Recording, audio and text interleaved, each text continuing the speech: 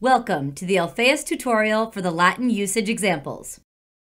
When you encounter a new word, it can be helpful to see other contexts in which the word can occur.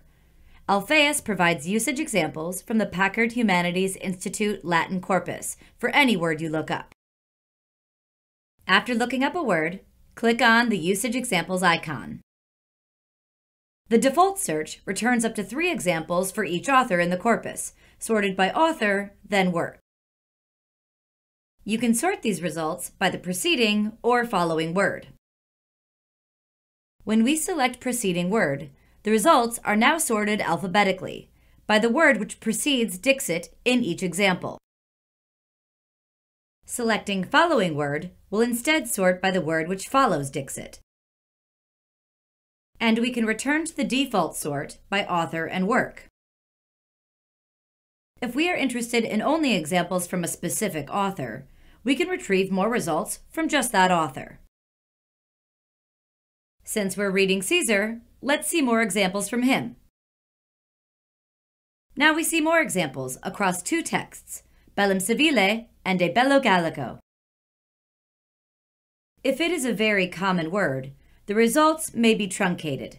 Our default is to show up to 5,000 total results for these focused searches. We can further narrow our search to just a specific text.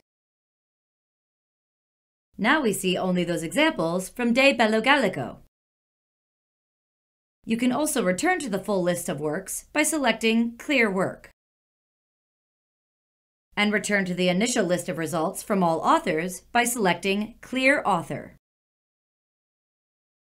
If we want to see the full context in which any example occurs, we can click on the citation. This will open a new tab with the cited occurrence from the freely available Packard Humanities Institute's Latin Texts Archive. We can also configure the number of results for each type of search. Click the Options icon, and then the Features tab. We can change the number of results for each author in the initial search.